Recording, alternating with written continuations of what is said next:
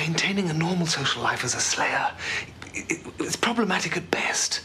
This is the 90s, the 1990s in point of fact, and I can do both. Clark Kent has a job.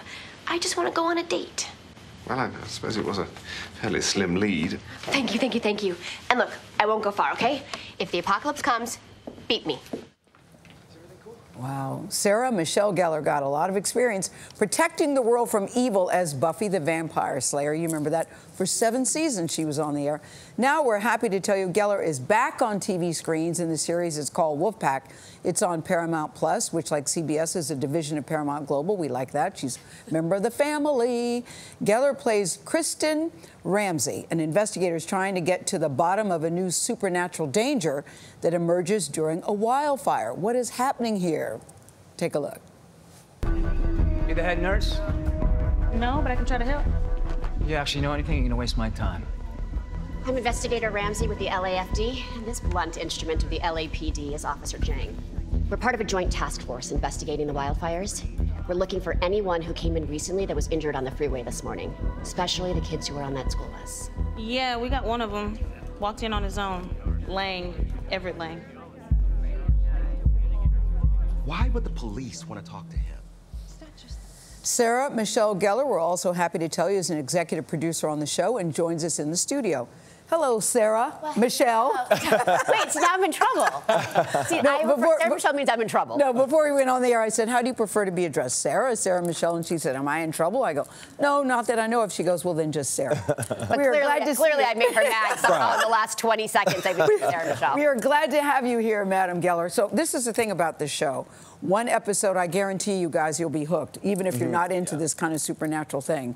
Because I looked at one episode, then I said, now I want to see what happens. So when the script came for you to play Agent Ramsey, you said, well, I know this stuff. I can't wait to do it again. Is that what happened? That's totally what happened. Yeah. You know, obviously, I get a lot in that space. Yeah. And initially, I had no plans to read it. I was like, you weren't even going to read it? Well, no, I've done vampires, and we did it pretty successfully. I didn't feel the need to repeat it. And then my team said, you should just read it. Jeff Davis, who created the show, he's a really talented writer. And even if this isn't for you, like maybe you should meet, maybe you could do something. And then like Gayle, I read it and I was like, wait, I need to know what happens next. I need to know what happens next. And what I came to realize, and I've really come to realize over the last couple of months, is that supernatural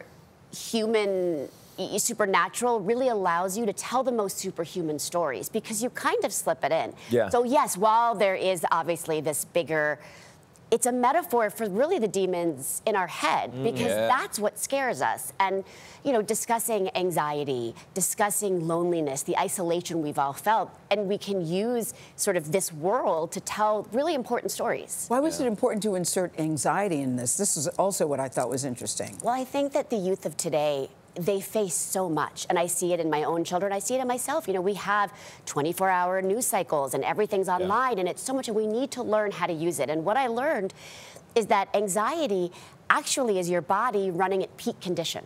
And so if we stop looking at it like a problem, but learn how to harness it, that will ultimately become our superpower. So teaching the youth to use that. And also just the idea of loneliness and the idea of isolation that we all felt in COVID and how important your pack really is. Everybody needs a pack, don't we?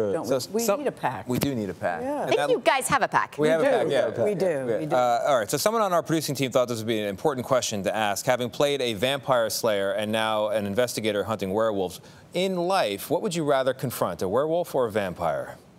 Okay, well, a few things. First of all, you know none of those are real. Secondly, I'm a fire investigator. I'm an arson investigator. Right. I'm just looking at who started the fire. But you know where it's going to lead. Do I? Okay. Do I see know? you also skirting the question here. Well, no, I'm just saying I don't know. No, Sarah said, first of all, none of those are real. Right. That's such a good answer. Well, I mean, wolves are real. Yes. And there is a danger to wolves right now in our environment, which is the other thing of the fires that's really interesting. So the last big, I'm from New York, obviously, but I live in LA now. And the last big fire, we were that family at 2 a.m. in the morning that they knocked on our door and said, you have 10 minutes to evacuate and grab all your belongings. And we left with this huge fire coming over the ridge, not knowing if we were going to have a house to come home to.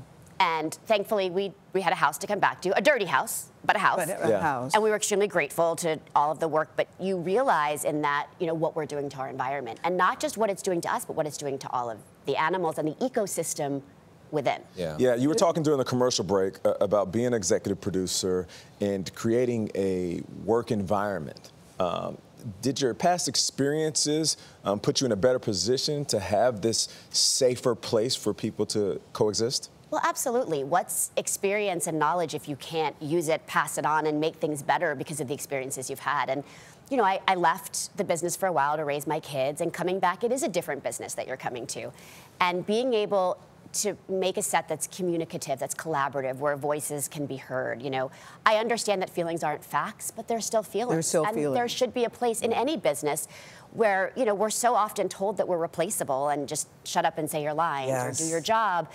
But you could have a real concern, and I want to have a place where people have people to come to. And I said to the kids on the show, I said, look, I'm not there all the time. I said, here's my phone number. I always answer. Oh, wow. If there's a concern, like, call me. And I think they were more comfortable talking to me than other people because they understand. And also having an executive producer that's on, you know, you guys are lucky. You have your executive producer here every day. We don't usually have that in film, especially in TV. And so to have someone that's on the set that knows what's going on, that can say, you know what, we're working too late. We need to get cars for people so no one's driving. Or and the fact that you said, here's my number and call me, and you meant it. And I even gave them my real number. Yeah.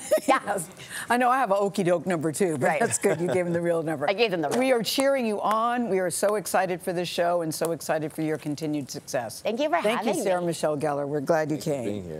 Wolfpack premieres this Thursday on Paramount Plus, and we'll be right back. You have an okey doke number? I didn't know that.